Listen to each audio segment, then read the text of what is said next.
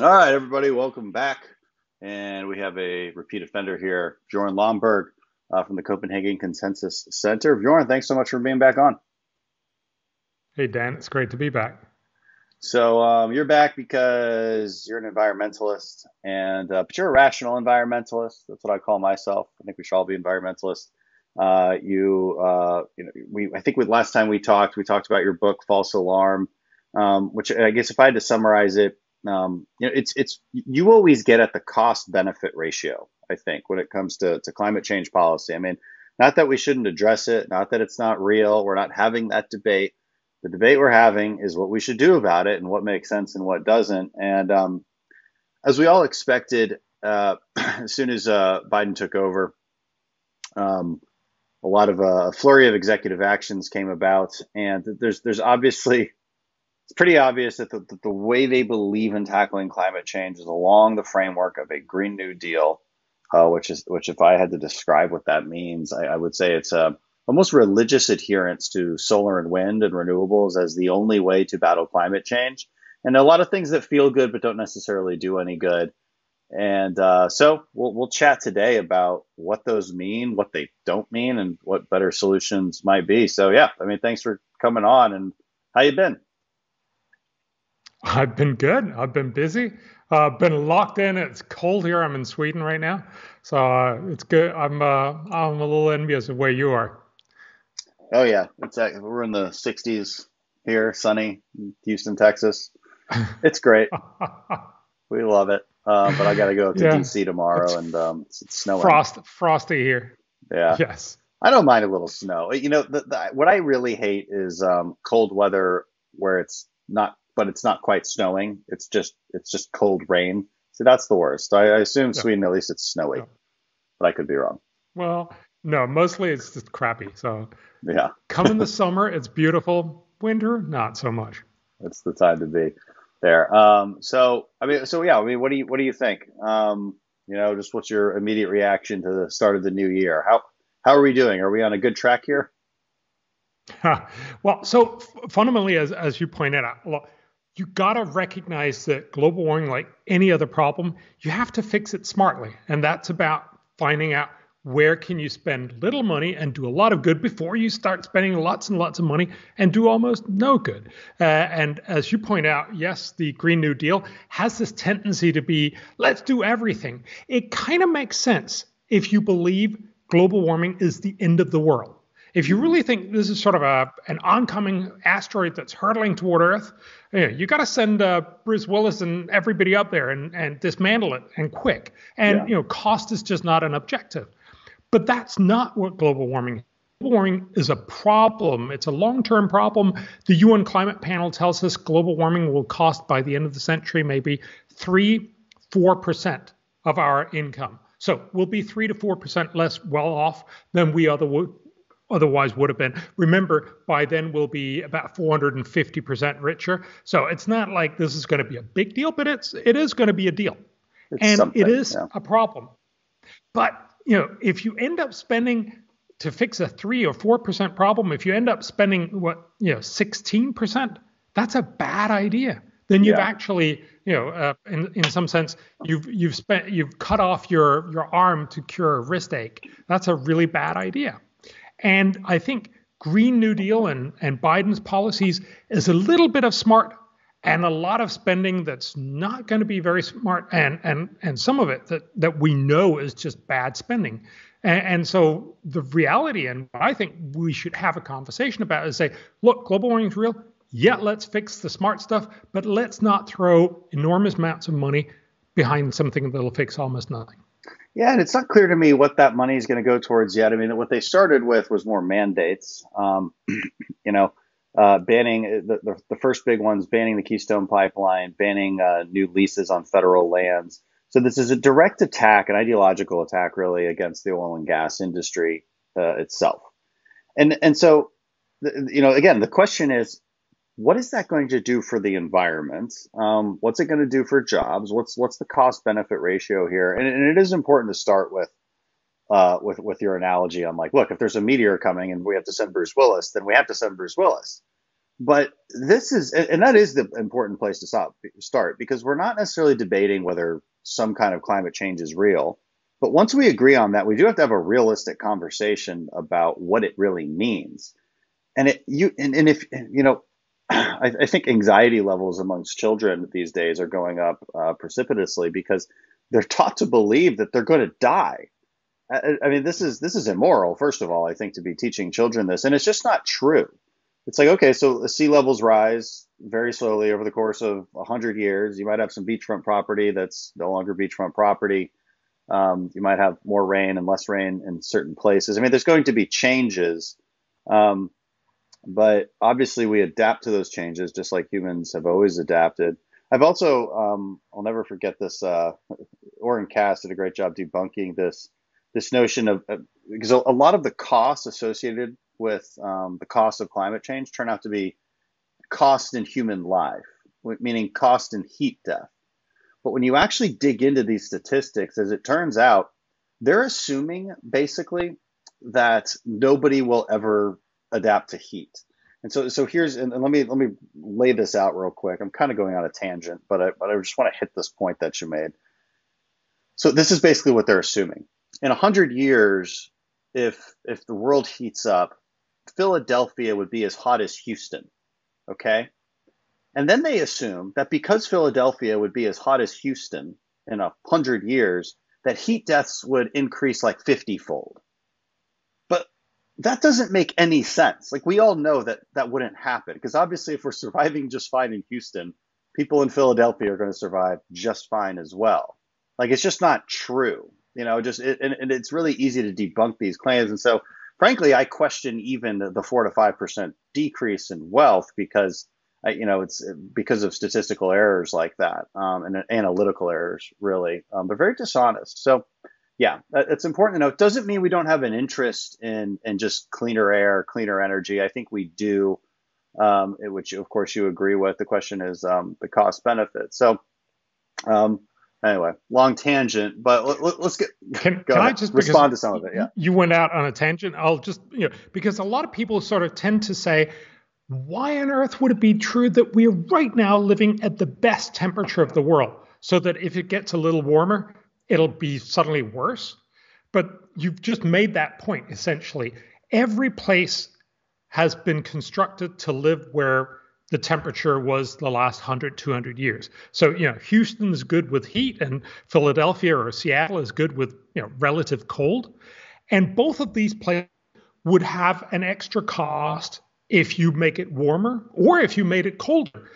We've simply constructed the world such that it's adapted to what the climate used to be the last couple of 100 years with all our infrastructure. But it also points out, as you just said, it's not the end of the world. It is a change that will have costs. You will need more air conditioning in Philadelphia. You may need to change some of your houses. You will need to adapt to rising sea levels, but we know how to do that incredibly cheaply, and we have 80 years to do so. So yes, this is a cost, but it's not the end of the world. And I think that's what we should teach our kids, not only because it's true and because it's immoral to scare them witless, but also just imagine all the opportunity that goes lost if kids are saying, why should I study? There'll not be a future for me in 30 years. No, there's going to be lots of future, and you should study exactly because you should fix global warming and all the other problems in the world. Right. Yeah, I think my friends across the aisle, they tend to overstate problems, and then use that overstatement to justify the most extreme solutions possible. And I would say that climate change is just one of many issues that this happens with. But it's bad policymaking. It's bad governing. It's not why you should be elected. So I mean, let's just start then, I guess, with again, and I think you wrote about this. Joe Biden's climate change plans will burn billions, but they won't bring change we actually need. You wrote about that in the New York Post. And so why is that? I mean, what happens if we just eliminate the oil and gas industry in Texas and in the United States? Is this going to make all of our weather like San Diego? I mean, what's going what's the benefit here? I think, and surprisingly, I don't know if you saw, John Kerry actually admitted as much. If the U.S. ripped out every fossil fuel emitting property, if we stopped all cars, stopped all industry, stopped being cool in Houston or warm in Philadelphia, if we stopped all of that tomorrow and for the rest of the century, which of course would be a huge problem for the US and lead to countless misery. If you did all that, you almost wouldn't be able to see the difference in 100 years. So the UN climate model showed that by the end of the century, we would probably see a reduction in temperature of somewhere between 0.1 to 0.2 to 0.3 degrees Fahrenheit. I'm sorry, I'm used to thinking in Celsius. So the idea here is, yes, you would see a tiny difference, but not very much. And that, of course, indicates, and he almost kind of got that. This is not about getting the US to change primarily. It's about making sure we get everyone on the planet to change. And while, rich, well-meaning Californians may be willing to say, all right, we'll pay twice or triple the electricity cost of what normal people do, you're not likely to get most Chinese or Indians or Africans or Latin Americans to say yes to that. And that's the real trick here, is to recognize that there is no way you can just spend lots of money, even in the US, and make a measurable impact. This has to be about the planet. And that means this has to be affordable. Yeah, and you keep hearing that. It's like, well, okay, fine. We'll admit that it's not going to do a whole lot if we just, and that's if we stopped emitting right now. I mean, I think, that's that's if you take extreme action, then it has that like tiny little effect. I've seen some other statistics that you put in your book, and I think if all of the developed countries stopped emitting right now, I mean, just stopped right now, basically we stopped existing, then you might see a zero point 0.8 degree decrease. Is that Celsius or? Yeah. Okay? But still, That's it's Fahrenheit. like for Fahrenheit, so it's even less. I mean, so that's crazy. So you That's just have to take a not very step much. back. You just have to take a step back Yeah. and say, like, what are we doing, guys? I mean, what on earth are we doing? So you're with all this virtue signaling, the Chinese are gonna be like, I get it now. I get it. Let's. Yes. But I mean, but actually they do I what was they just what. Go ahead. Actually, I was just on NPR a couple of hours ago, and I was debating this other guy, and he was, very eloquently arguing for, look, it's going to create all these jobs, and it's going to do all this great for all dispossessed people, and it's going to be great to get all the labor movement going and stuff. And I was waiting for him to come back and say, and it's going to be good for the climate. But that sort of never came. I'm sure that was part of his motivation. But there seems to be this sense in which this is good for everything, and you almost seem to be forgetting, no, fundamentally, this is going to be costly. I mean, if it was great without climate change, we would have done this a long time ago. We would have switched over, even if there was no climate legislation or a Paris Agreement or anything. Of course, this is going to be costly. Of course, it's going to make it harder to produce stuff, to be able to drive around, to be able to do all the things you want to do. Now, that may still be fine because you're also getting climate benefits. But surely you need to sort of weigh those to each other. And there is no sense in much of this conversation about what it is that we're really trying to achieve. You're trying to achieve a lot of different things, and many of them at very high cost with very little benefits. That's just not the right way to go forward. Well, also, and if it's hard to make the case that it's actually environmentally beneficial, I would call him a complete liar, whoever this guy was, when it comes to saying that it's economically beneficial and all these great new jobs are going to be created. Look, on average, a solar and wind job pays about $20,000 less per year than an oil and gas job. There's less of them. Look, if you care about the environment, I'm always saying invest in nuclear. And by the way, it takes about 1,000 people to operate a nuclear plant. You're not devastating acres and acres and acres of wildlife just to build a nuclear plant. And it takes about 6 people to operate a solar panel farm. So just if you're going to make the argument about jobs, then let's see, you have less of them and they don't pay as well. And also, most of those jobs are in China because they're the ones manufacturing it, because they're the only ones who can do it cheap enough because they have no labor regulations and no environmental regulations. That's the other dirty little secret about renewables. Um, I guess one thing I always say, and I want you to respond to, is oil and gas industry in the U.S. is is by far the cleanest production of oil and gas. And if you know for a fact that energy demand around the world is going to be 20 to 30% higher in the next 20 years, somebody's going to have to produce energy, right? Because African countries, developing countries, they have a moral obligation to get their citizens out of poverty.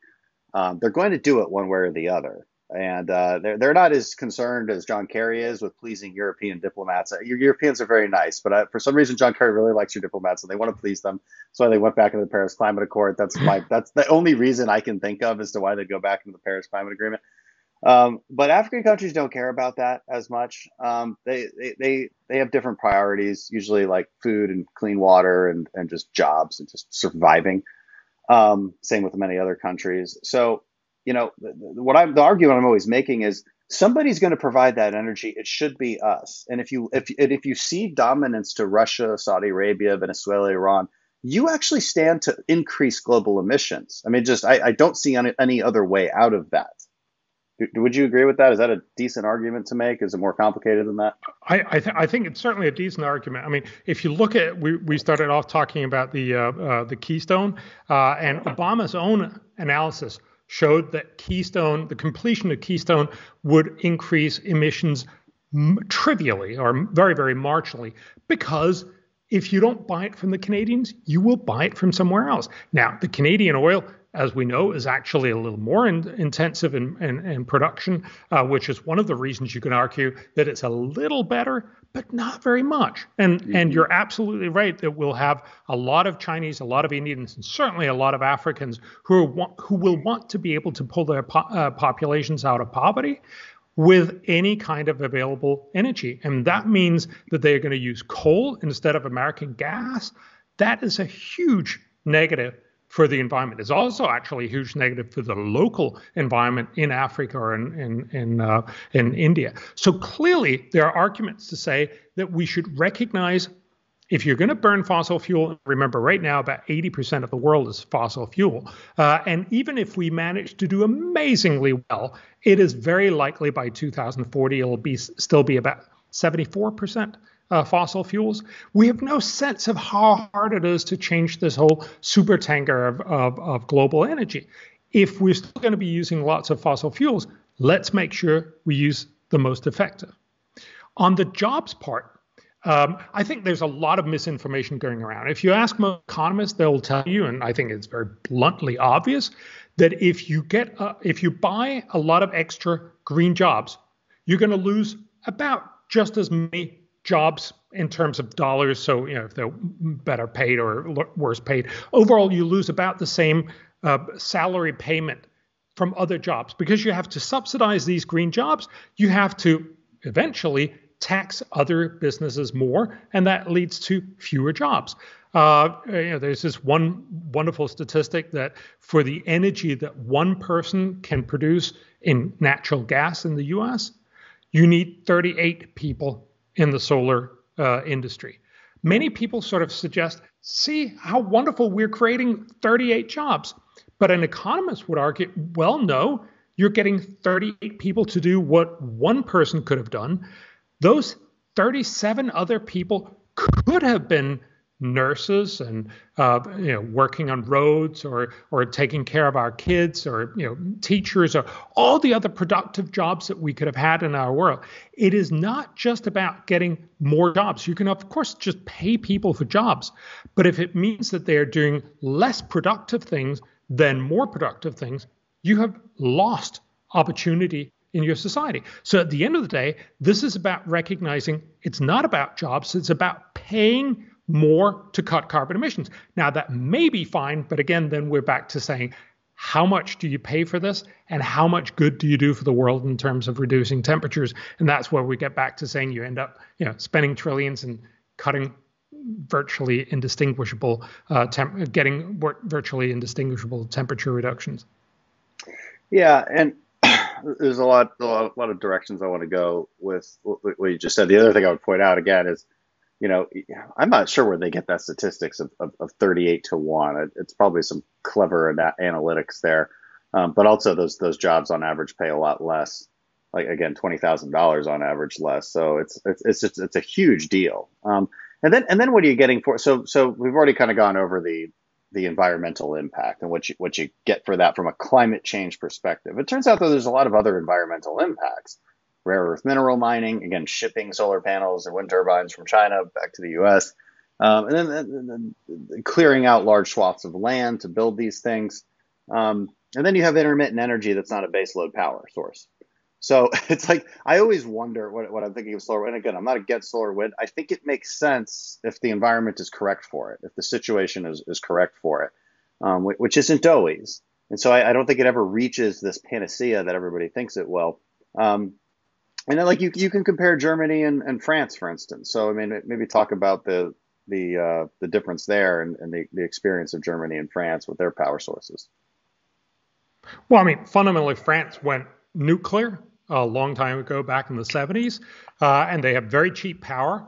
Whereas Germany was mostly fossil fuels, mostly coal, and they have gone all in for solar and wind. But at the same time, they got rid of their last nuclears because they got worried after Fukushima in 2011. So what has actually happened is they have gotten more renewables. They've gotten rid of their CO2-free nuclear power. And that means they have now also to use more fossil fuels. So the outcome is they have much more expensive electricity, but they've only cut their emissions a tiny bit. That's obviously one of the worst outcomes. But frustratingly, it's not Germany most people are criticizing, it's France, because they shouldn't have nuclear power. France is actually thinking about scrapping a lot of their nuclear power and going renewable. And then, of course, they get the exact problem you're just talking about. What do you do with intermittency? So the simple point here is to recognize two things. One is solar and wind is good at small amounts. So, solar especially can cover, because it'll typically only be on hot days when the sun is shining a lot, it can actually cover the peak load of your air conditioning. That makes a lot of sense. You actually can make money off of just putting up solar panels. Of course, then people will actually do this. You don't need to subsidize them for doing this. So you can shave off some of the cost of peak production. That's great. But you will never get to solve most of the electricity problem, because what do you then do when the sun is not shining or the wind is not blowing and it suddenly becomes very, very expensive? The second point is to recognize that electricity is the easy part. It's only about a third of all emissions globally. It's what do you do about cars? What do you do about steel? What do you do about cement? What do you do about the whole agricultural situation, fertilizer, all these other things where we have very, very few solutions to huge parts of the problem. So in some sense, we're very fascinated with this solar and wind that can solve a part of the easy bit of the problem. But that's no way to get to zero. That's a way to get to a little bit. Yeah, I like a part in your book about how climate change policies increase climate change. There's a lot of great just fact checks here that people need to understand. I don't know. Did you write about ethanol? I have in my notes here some crazy statistics on ethanol, and I want to run these by you because I want to make sure these are right. The World Bank reported that this decision to require ethanol in fuel catapulted 100 million people around the world into poverty, 44 million people into extreme poverty, 30 million people into the designation of hunger.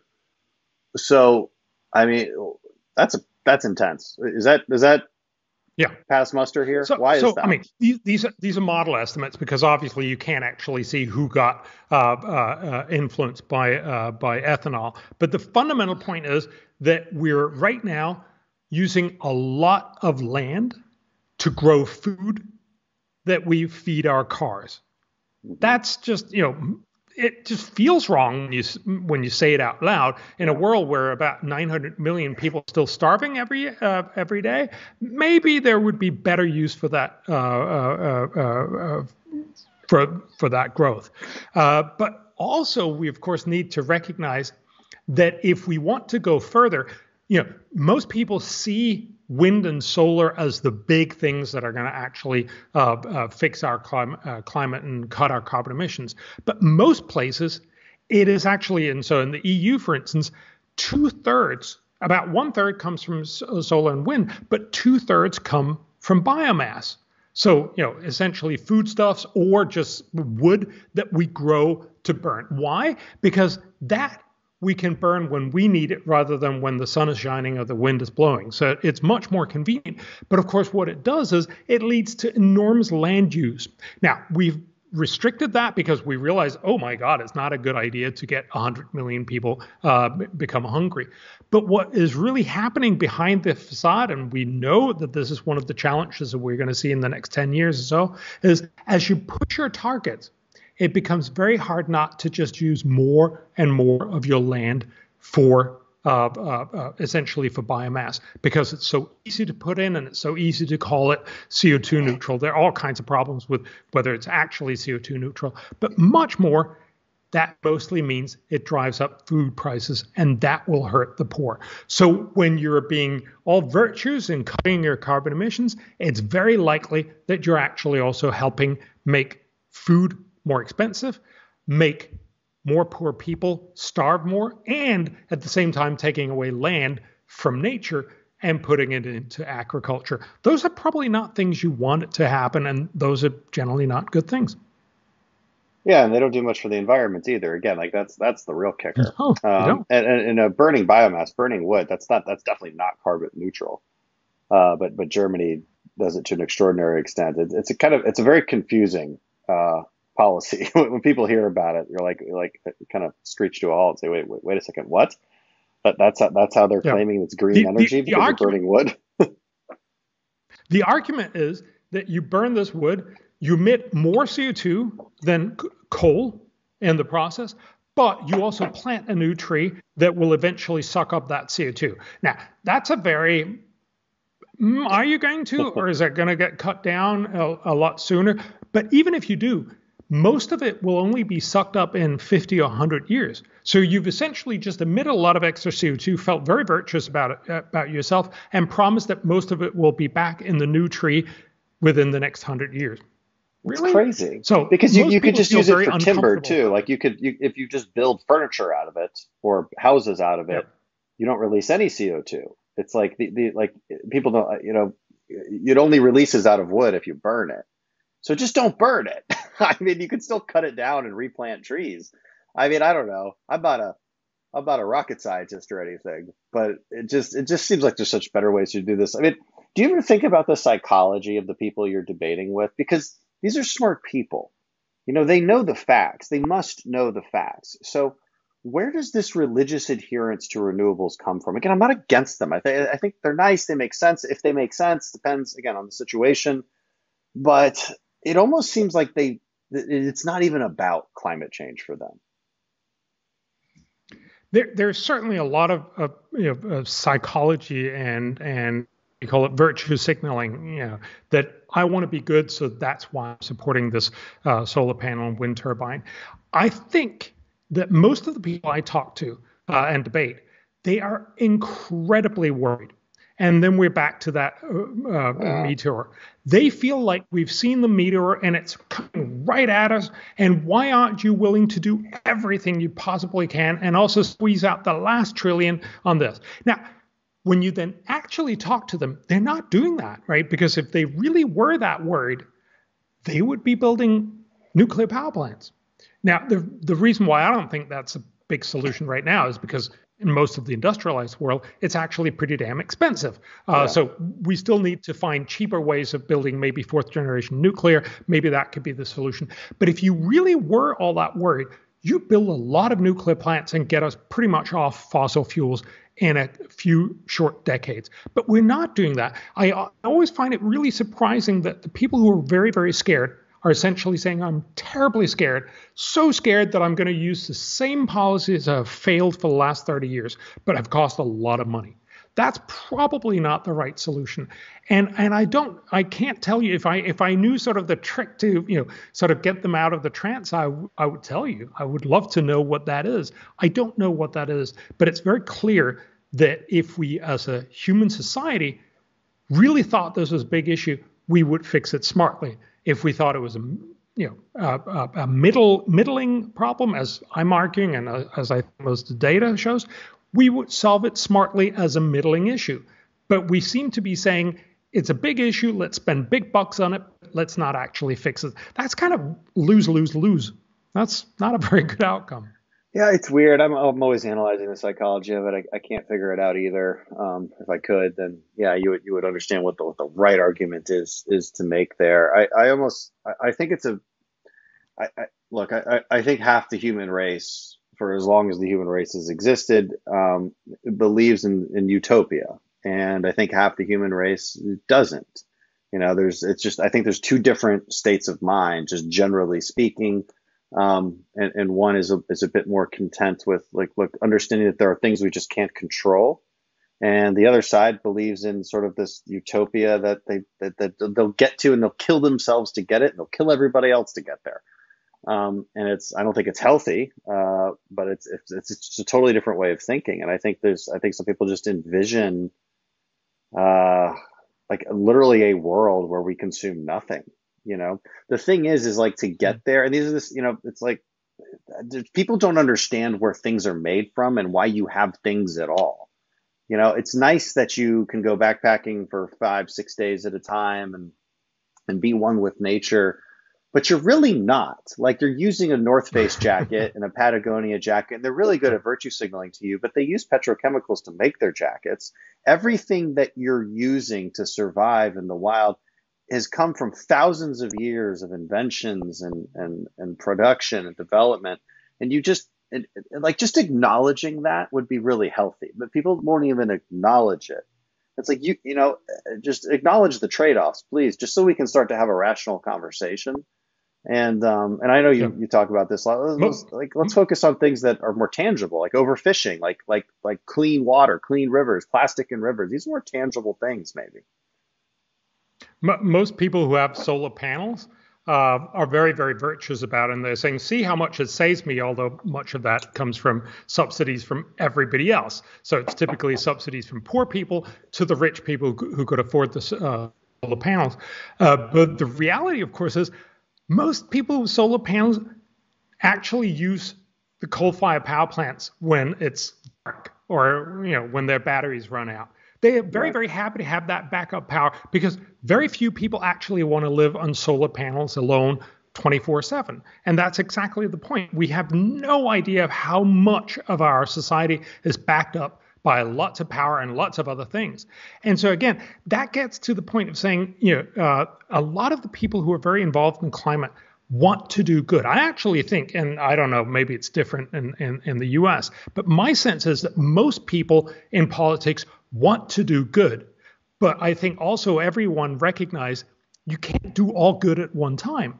And what I'm surprised about is that so many people of goodwill have decided the one thing I want to do is try and fix climate change really badly and ineffectively, rather than having a discussion about saying what would actually help the world. We've talked about some of the things that, like, for instance, being able to supply fracked gas to a lot of the world, not just from the US, but also actually get China to do its own fracking and so on. That would be immensely helpful in many different ways.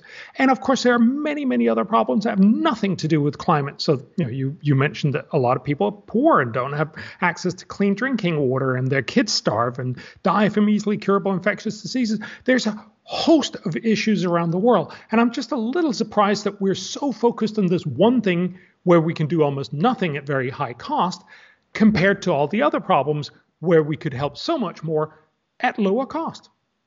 Yeah, like you said, it's always about like, what are you getting for that $1 spent? I mean, I think you wrote a whole book about this, right? Or like what to do with how to spend $75 billion. And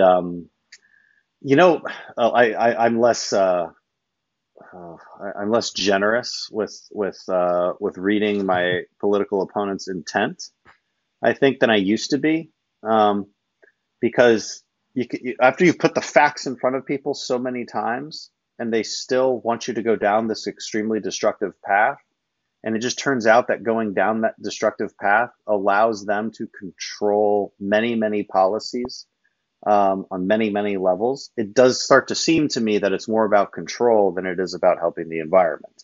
The Green New Deal being a big example of that. And I don't like assuming bad intentions, but I'm not sure what choice I have after seeing this over and over and over again.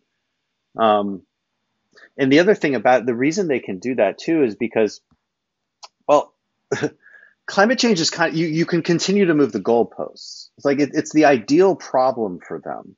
It's the ideal crisis because it's never solved. Like you'll never know. You're always basing it off of models. And they're always quick to blame every single hurricane on it and then claim it's a disaster. But of course, there's no scientific way to connect those two things.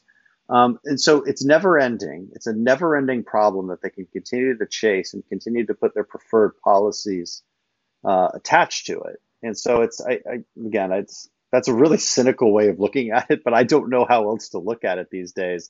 All I can say is look, I'm going to continue to show the facts. And it's like, if this is indeed your goal, and I agree, it should be a good goal. The goal being, look, just a reasonable reduction in emissions and improvements to the environment, clean air and water, right? If that's your goal, then let's do it this way, based on this reasoning. And if you have different reasoning, by all means, make a reasonable argument with facts and data, but that doesn't happen. It's very frustrating. Yeah. Yeah, no, and I think that's exactly right. That is the conversation we should have. Again, I think it's partly this catastrophizing. I think it's very healthy sometimes to just go back a little bit and realize we've been told this for a long time by a lot of really smart people that the world is going to end for a variety of different reasons. One of my favorites was the UN told us back in the late 80s that if we didn't fix climate change before the end of the century, the impact would be just as devastating as nuclear war by 2000, mind you. No, didn't happen. And there are lots of these sorts of claims. So again, it's valuable to understand that, if you're really scared, you're likely to make bad decisions. And, I think we should help talk people out of that. But you also need to recognize that currently we're not spending money very well. And again, back to the Biden's promises, if you look at what he's actually promising, he's talking about spending $2 trillion over the next 4 years. Now, granted, he'll probably not get all of that through Congress. But if he were to spend that much money, first of all, it'd be $1,500 per person in the U.S. every year. That's a lot of money. Remember, the Washington Post in a recent survey showed that a majority of Americans are not willing to pay $24 to fix climate change per year. So, spending an inordinately larger amount, $1,500 every year, is likely to not make this sustainable. You just simply can't spend that much money. And then he's talking about spending it on building 1 million electrified American cars. Clearly something that feels very, very good and, possibly something you can be proud about and say, show people, see, we're doing something about the climate crisis. But of course, actually supporting electric cars, we know, is one of the most costly ways to cut carbon emissions. Or basically, you could cut about 10 to 100 times more CO2 for the same amount of money. That's a really, really bad way to try and help the environment. Likewise, he wants to weatherize homes. And we know we have the biggest study in the US, actually in the world, but from the US, showing that the average weatherizing of homes end up being much more expensive and saving less than what you expect. So unlike most of the prognoses that tell you, oh, you're going to save lots of money, it turns out that every dollar spent will only save about 50 cents. We know this already. And so spending hundreds of billions of dollars on these programs will cut little, provide fairly little benefits. That's a bad idea. So again, there is one good thing, and let me just end on the positive note. He's also talking about spending a lot more money on research and development into green energy. And that could be really useful. A little bit like Kennedy decided to go to the moon. Sure, there might not be all that much to go to the moon, but you get all this great stuff from innovation, from deciding to go there. The slogan is you got Velcro. But you get all these different other opportunities. And if we go for a lot of green energy innovation, not only do we actually have a play at getting really, really cheap energy, which would, of course, be a boon both for the US, especially for the rest of the world, but we also get bigger and better batteries, no, sorry, smaller and better batteries for our cell phones, and all these other things as spin-offs. So this could actually be one of the places where he decides he could spend money and do an amazing amount of good, because at the end we could make energy so cheap, green energy so cheap, that everybody would want it. So, there's a little bit of good and a lot of not very good in the spending. And that's, of course, where we need to sort of whittle it down and say, look, let's do the really smart stuff and let's not do the dumb stuff. Yeah, the outcome needs to be lower emissions. See, this is their problem. That's not actually their outcome, their desired outcome. Because if it was, they'd be, and there's bipartisan legislation introduced by me, and passed by me into law, that focuses on carbon capture technology and carbon utilization. So you've got to look at this as a commodity and not a pollutant, and which it can be. I mean, carbon is used for a variety of things, a variety of processes. You could store it and sell it, and you don't need to have mandates in place, which are just inefficient in general. There's smart ways to do this. I'm a big fan of nuclear and proposing better ways to make it cheaper, however that may be. I mean, even if it's just allowing a higher levels of enriched uranium to be used, like we use in the Navy. I'm like, in the Navy, we use up to 90% enrichment, and it's extremely efficient and powerful. But, in the civilian sector, it's like 3%. Granted, 90% is weapon grades. That's why we don't use it. That's why we don't allow it in the civilian. But there's, let's at least talk about some better ideas. The technology's out there. It is very expensive, but it's also baseload energy, and you can't get around this fact. I don't care how much better renewables get. There is a physical limit to them just by their very nature. And you can only advance it so much. You brought up electric cars, and this is big in the news lately because GM says that we're going to have all electric cars by, I don't know, what was it, 2050? Something kind of ridiculous. And I'm just very skeptical of this. And there was a press conference with GM recently, and they're talking about the Chevy Bolt. And then they asked them, and they're plugging it in, and they're really proud of themselves. And then they asked them, okay, well, what kind of power source is this grid on? How is it charging? And they're like, it's about 95% coal up here in Michigan. And not everywhere is that the case, but it is the case that if it's a mostly coal-powered grid, which is a lot of places, it's certainly the case in China, then electric vehicles are actually emit more carbon over their lifetimes.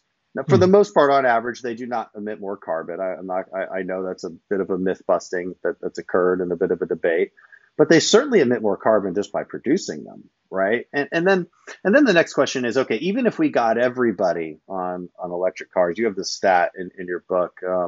If we reached 130 million electric cars by 2030, I don't know what change that is from now, but you say we'd only reach 0.4% of global emissions. So again, it's like, that's not 0.4 degrees. That's just 0.4% of total global emissions.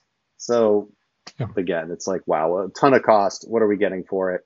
A car that we can't take on a road trip. That's what we're getting for it. Yeah. So again, the electric car can be really great. Depending on what you need for it, if you have a society that more and more goes towards Uber, you can have a situation where the cars will just go and recharge themselves and at convenient times, and maybe that could actually work out as a good opportunity. You can envision this happening in the long run. So over the next 10, 20, 30 years, a lot of people are going to switch to electric cars. Some people are definitely not, as you just mentioned. You can't go long. What are you going to do if you have to charge? Even a fast charge, you basically have to expect like half an hour. What are you going to do? That's no fun to sit around and wait, or have a snack as the advertisers for the electric cars tell you. So there's a lot of problems, and of course, how are you going to do this for the commercial trucking? How are you going to do this for a lot of other places where the costs are much greater, and where the cost of also just simply losing the time from recharging is almost makes this almost impossible.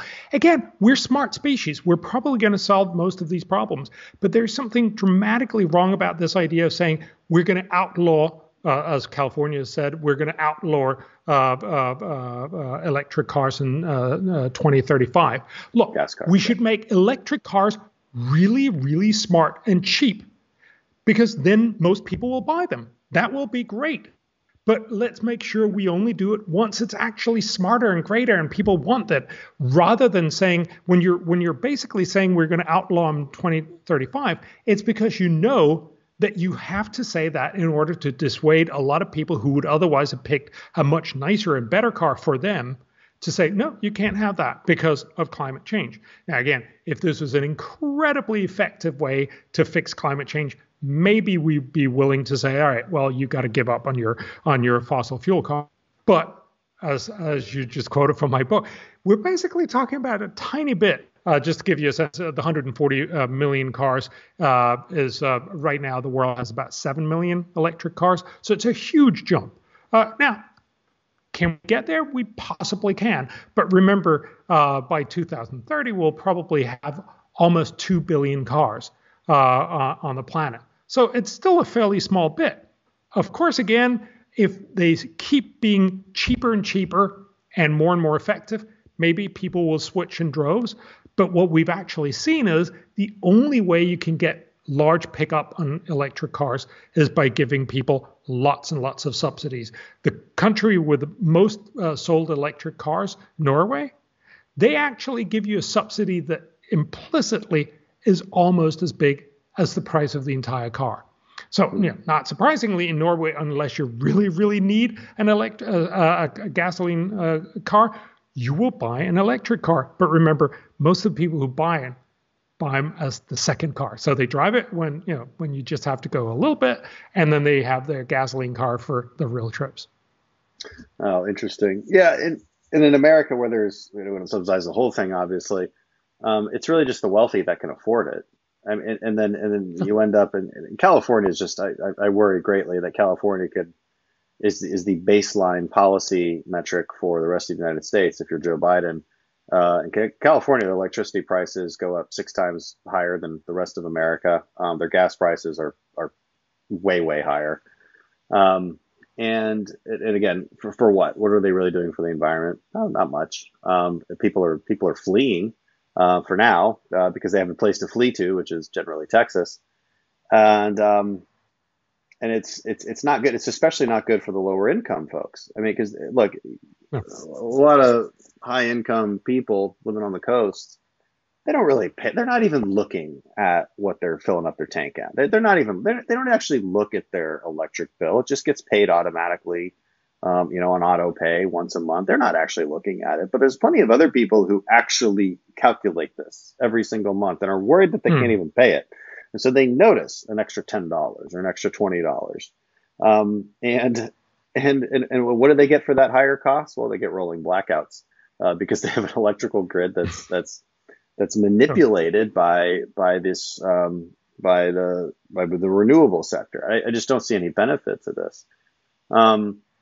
What should we talk about? Fun fact, in Britain, they raised the price enormously on electricity, and they're very, very proud of the fact that they've cut their electricity consumption and also their emissions, absolutely. But when you actually look at who cut, it's not the rich, because the rich, as you just pointed out, can keep affording it. It was the poor. The poorer you were, the more you had to cut.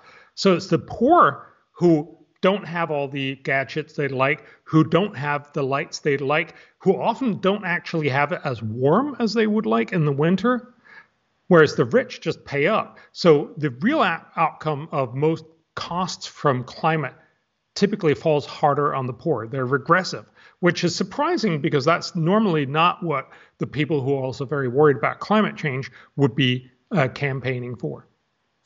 Yeah, exactly. And I think you write about that too, right? Like different climate initiatives or renewable energy initiatives in developing countries. I mean, how do those generally go? Well, so if you look at developing countries, they mostly need permanent or baseload power.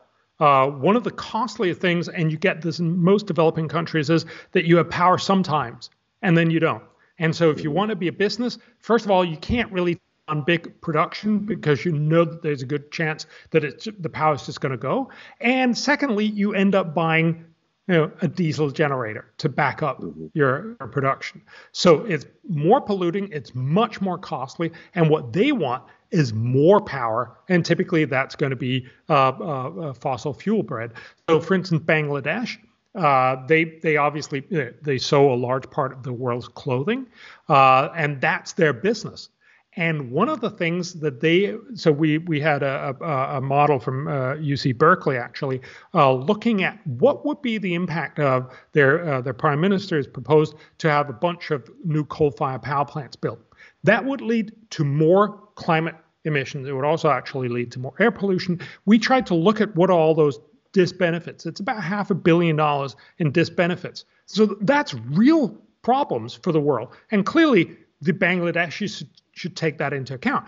But it would also lead to much more economic growth. It would actually be so good that by 2030, or probably 2033 by now, it would be about 30% richer Bangladesh than they otherwise would be. So for each person in Bangladesh, we find that every time you lose 23 cents to climate disbenefits, you end up making an extra $100 for each Bangladeshi. There's something perverse about rich, well-meaning Westerners coming in and saying, I'm sorry, because I'm so worried about those 23 cents, you're not allowed to get $100 richer. That's the real outcome, and that's what we need to recognize, that we can't just imagine that the rest of the world is going to follow in our footsteps. If you become like California and have much, much higher costs on electricity, sure, you emit a little less, but most countries are not going to say, yay, I would love to emit a little less and have much higher electricity costs. So I kind of want to go back to our initial discussion about the false premises, and maybe I want to end with that, and then talk about some of the myths out there about increased superstorms and hurricanes and floods, and really what's the truth on that. But I guess what I didn't ask you before is, why do people hype up the catastrophe so much? I mean, what metric are they twisting some statistics? Are they twisting some analytics? Are they using the tail end of the probability curve and saying, look, this is what we're definitely going to deal with? I mean, what if somebody wants to refute that? If somebody's in an argument with one of their friends, what's the quick way to refute that and maybe even persuade somebody? There's a number of things to this. So it's been clearly shown that the best way to convince people that global warming is a really big problem is to look at extreme weather. So if you just talk about temperatures are going to be warmer in 2100, which they are because of global warming, nobody cares. 80 years from now, do I really care if it's going to be 7 degrees Fahrenheit warmer? You probably should, but it doesn't seem very bad. But if you could somehow show that Hurricane Sandy that hit New York was because of global warming and you're hurting because of global warming, that makes it much easier. So if you remember, the big headline on Bloomberg Business Week was it's global warming stupid, right? It was that very simple point of saying, look, this is what happens because of global warming. The reality is that's not what we see. Now, the models tell us that we will get slightly fewer but stronger hurricanes by the end of the century. Fewer is better, stronger is worse. Overall, stronger is a little worse than fewer is better. That's why global warming is a problem. But the reality is, NOAA and NASA and everybody else tells us we can't tell that that's happening right now. But that's not the understanding you get from the media, because, of course, you get to see every storm. This is the CNN effect. The fact that you get to see every storm now, you get to see storms nobody ever knew were just idling around out in the North Atlantic, and nobody would ever have discovered them. But now we can see them on satellite, and we can give them names, which is one of the reasons why we ran out of names. The truth is, if you actually look at the amount of ferocity, so the accumulated hurricane index for globally, which we've done since the beginning of the satellite age in 1980, 2020, although you probably heard it was one of the worst storm years ever, it was worse for the North Atlantic, yes, but not terribly worse. It was the 13th biggest for the North Atlantic, but it was much, much less devastating in the Pacific, both the Northeast and the Northwest, and in the Southern Hemisphere. So the reality is it was actually one of the weakest years. You don't hear that because that's just boring statistics. You just see CNN and everybody else showing one hurricane after another and talking about how we're running out of names, and it gets a great story.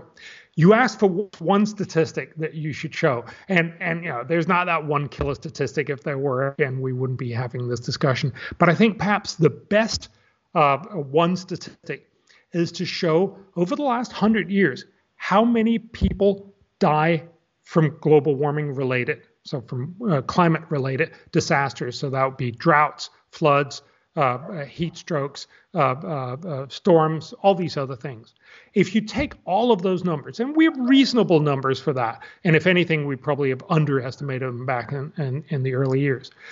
On average, in the 1920s, about 500,000 people died every year from climate-related disasters. Last decade, about 20,000 people died each year around the planet. In 2020, just 10,000 people died. So we're actually in a much, much better place. Sorry, I just have to turn this off. Okay. Sorry. Should I just repeat that, or no, you're good. You don't care? We don't really cut. Okay. Yeah. All right. Okay, good. So anyway, so we've actually seen a dramatic decline of about 96%. And of course, we've quadrupled the global population. So what you see is actually starting in 1920, we've just dropped dramatically so that global weather-related or climate-related deaths have dropped to an almost zero. Right. We don't see that, but we should see that graph all the time. I'll send it to you, and then you can put it up next to the podcast, because really that is the one graphic that really tells you there is a climate problem. It probably will get a little bit worse. We know that theoretically, but because we're a smart and rich society, we are much, much better able to handle that. That's why there's not 500,000 people dying every year. That's why it's just 10,000 people. Yeah, no, that's a great point. I mean, because again, you don't want to get bogged down in this debate with like whether it's real and whether there's an effect. I mean, we can just accept that it's real and that there's some effect, but we do have to fight with the premise on how bad the effect actually is. I mean, like, Yes. is there a chance some will be more intense? But I also am extremely skeptical when some scientists or politicians say, well, if it wasn't for our fossil fuels, that hurricane would have had 10 inches less rainfall. And it's like, I mean, is that a reasonable statement to make? I don't know. I mean, what do you think about that? Well, so there's a lot of modeling that goes into this, and there's some arguments to say that most of these hurricanes are probably a little worse than they would otherwise have been. Now, what is problematic is that you typically only look at where the hurricanes did hit. You don't look at where hurricanes didn't hit, because that doesn't really occur to anyone. But we know when we count up the total number of hurricanes that hit the U.S., which is what we have the best statistics for, there's actually fewer, not more, hurricanes that hit the U.S. today than there was 120 years ago. It's slightly declining, not statistically significant, but it's not increasing.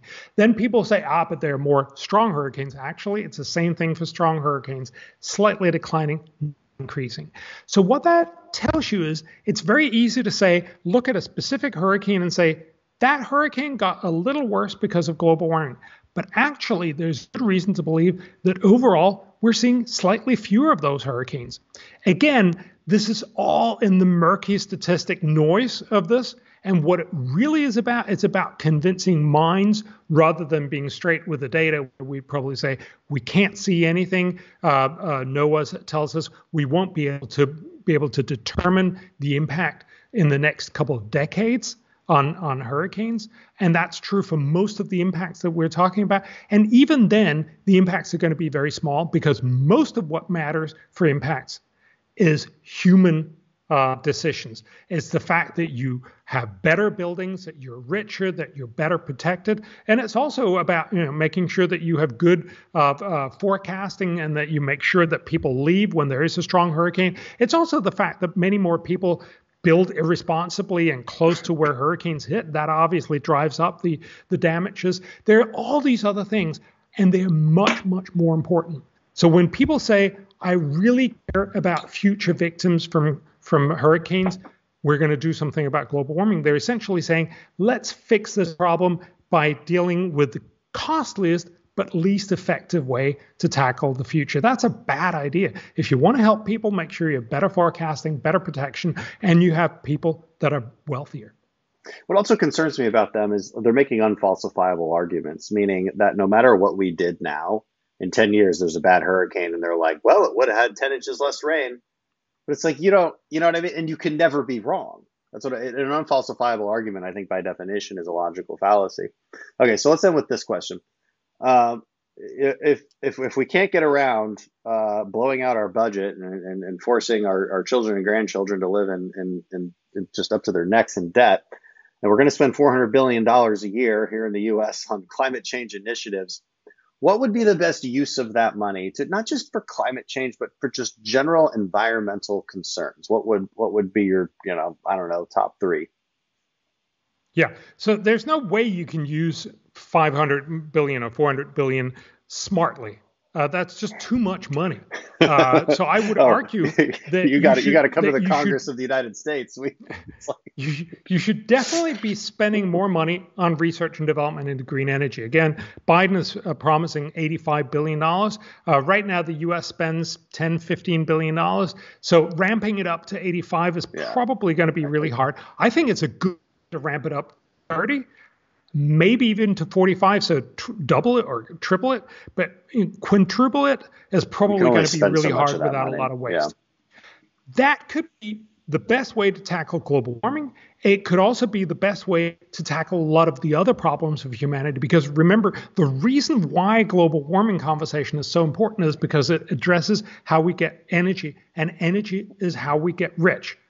Right. This is the whole industrial revolution. Well, can I ask a follow-up to that, though? So, like, which parts of renewable energy? I mean, what should we really be researching? Is there anything specifically? Because you got nuclear, you got carbon capture, carbon utilization, solar, wind, battery. It's very important to say green energy, not just renewables, right? So surely we should be spending money on, can we get better solar? Can we get better wind? We should spend it on, can we get better batteries? But we should also spend it on, as you just said, can we get better nuclear? It's a travesty that we have a lot of drawn up plans for fourth generation nuclear, but they're not built in the US. They're typically built in China and elsewhere because it's just too costly to get regulatory oversight for these projects. That's silly. We want to make sure that these get investigated. Now, they may not work.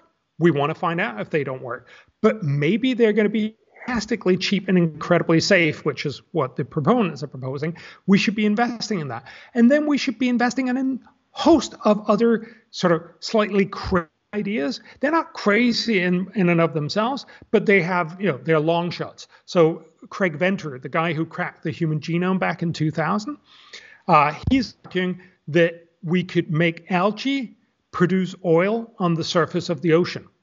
They would simply soak up sunshine, and they'd essentially be floating solar panels that soak up sunshine and CO2, and then we could just burn them in our cars. This is not at all cost effective right now, but he's saying maybe we could investigate it to a place where it would be cost effective. There are lots of these kinds of slightly crazy schemes, and again, most of them are going to fail, but that's fine, because we really just need one or a few of them to succeed, and then we would power the rest of the 21st century. So the idea, I think, should be we should have blue ribbon panels set up. What are the most important research projects that we could discover where we could make a significant step towards fixing the climate problem and getting cheap green energy. That would be a lot of different proposals. And then we'd use these national science foundations, a way of allocating much of this money. It would be very cheap because researchers are cheap. But the cumulative effect would be that we would have a much greater chance of fixing climate change. And we'd get, the great cell phone battery and all this other stuff at the same time. Besides that, we should be focusing, for instance, on getting China to frack. Because if we could get China to shift from coal to gas, that would be much, much more than we could really reasonably imagine to be able to do over the next 10, 15 years. It would also improve Chinese life quality because it would reduce Chinese air quality problems dramatically. Again, this would not help the U.S. at all because it would all be in China. Well, they could buy our natural gas. We'd love to sell it to them, so it would help us quite a bit, actually. Well, I know, but it is very expensive to transport it. So, in the long run, it is much more realistic to imagine that China and India and everybody else would start fracking themselves. So helping the world to frack. And then, of course, recognizing that if you actually want to get clean air and clean water, there are many other ways that would be more beneficial in the first place. Clean air, mostly about making sure that the world's poor don't use terrible fuels to cook and keep warm. So about 3 billion people cook with dirty, fuels like wood and cardboard and dung and whatever they can get their hands on. It's equivalent to smoking 2 packs of cigarettes for every one of those 3 billion people. That's almost half humanity.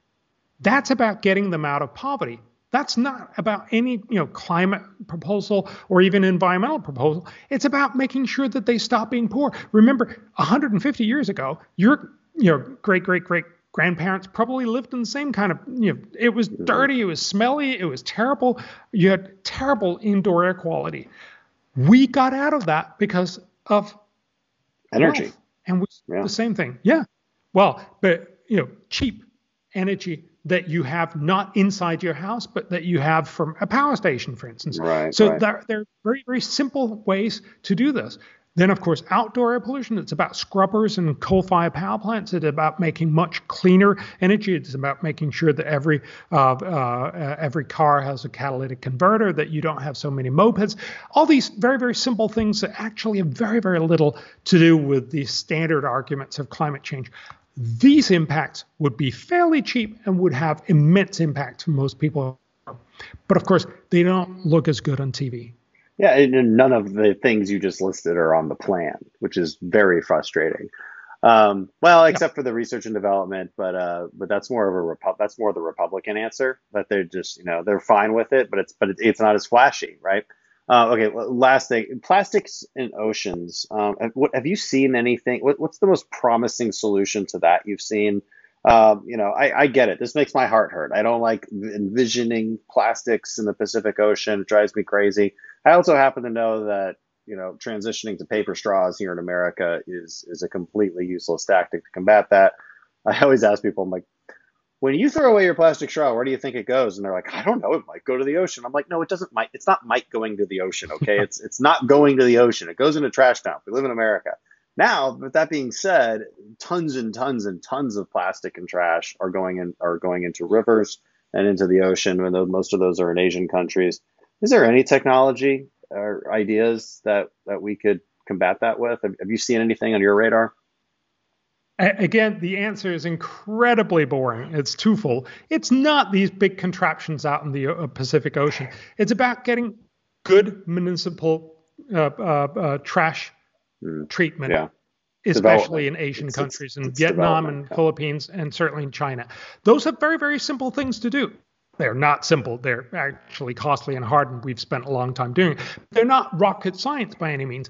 That's what you need to do, so that when you throw out a plastic straw, it goes into the garbage treatment just like it does in rich countries like the U.S. The second thing that you need to do is to make very sure that you don't do too much recycling in the U.S. This is a surprise to many people. Why is there so much plastic in the ocean? Because a lot of rich countries, the U.S., but many, many other countries, decided we were going to recycle a lot. it actually costs a lot to recycle. So what most people did was they collected all this plastic. They didn't know what to use it for because honestly, it's not all that great quality, most of the plastic. Hmm. So they sent it to China and to the Vietnam and Philippines and other places to get it, supposedly get it treated. But if you've just bought a whole barge full of plastics, gotten it from the other side of the Pacific, do you treat it really costly, or do you just, oh, I think it slid into the ocean? Of course, a lot of this just got dumped in the ocean. That's where most of the plastic that is in the ocean actually comes from. It comes from fishery equipment, so that actually makes up about 30-50% of it, according to surveys. But a lot of it comes from us sending our recycled plastic to other places that don't have good recycling systems. And then let's not be surprised that it didn't get recycled. It got dumped in the Pacific. So again, this is about making smart decisions.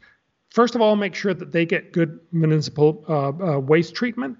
And secondly, make sure that you don't just send your environmental problems elsewhere.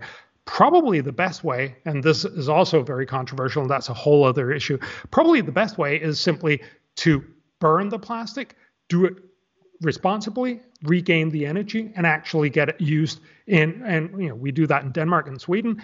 It works very well, and it's actually fairly low impact on the environment, and you don't have that huge extra cost of actually needing to tackle it. If you want to have that extra cost, I think it's a bad idea. I think there's lots of evidence that shows that, but if you want to do that, you have to pay that cost yourself and not ship it to Vietnam. So just burn it. Interesting. So yeah, because I saw this. I think it was in Denmark. This like ski mountain of trash burning. Is this Yes. true? Is this a Yes. thing? I mean, Yeah, I yeah, saw yeah. it on Yeah, Instagram and I'm like, there's no way. And I'm like examining the picture and I'm like, is this real? And it's apparently real. It's a giant building with a ski slope on it, and they burn trash inside of it. I mean, yeah, yeah. it's So it's a incredible. very famous architect. He basically made this fun extra statement. It didn't cost all that much more. So, it's a great thing. You even heard of it. But underneath is a place where you burn a lot of trash. And remember, trash can either be used as a way of, you have lots and lots of people standing there and picking out all the different things that we can use for different ideas. Now, some recycling make good sense. We've recycled about 30% of copper since 1900 because copper costs a lot of money. It's easy to Hmm. drag out of especially building materials. So we recycle it. But lots of things are worth almost nothing. And so when we recycle them, like we, for instance, try to recycle paper and plastics and bottles, those are typically really, really bad things because they're not worth very much, but they're really hard to recycle. So instead, you just burn them, you create energy, and it actually heats homes and it produces electricity at the same time. That turns out to be a very effective and very cheap way of getting extra energy, extra electricity, and get rid of the plastics. So, that's just one way of doing it. But again, it's about not being stuck in your mind of saying there's only one right way to do this, but saying, what's actually the smart way that's both good for the economy and good for the environment. Imagine that, solutions that make sense and work. Okay, anything else to add before we end? I think we covered a lot. I think we've been around a lot. Yes, no, it's great. Bjorn, always good to have you, man. Appreciate it. Appreciate all your good work. I'm excited to have you on. I'm probably doing this a lot more. I am now on the environmental subcommittee for the Energy and Commerce Committee. So this is a big Congratulations. deal for me, and we got to get it right because we're talking about spending a lot of money on the wrong things that just don't have the benefits that people think they'll have, but they sure do feel good. So appreciate you setting the record straight. Hey, thank you, Dan. Let's talk again. We'll do. All right. Have a good one.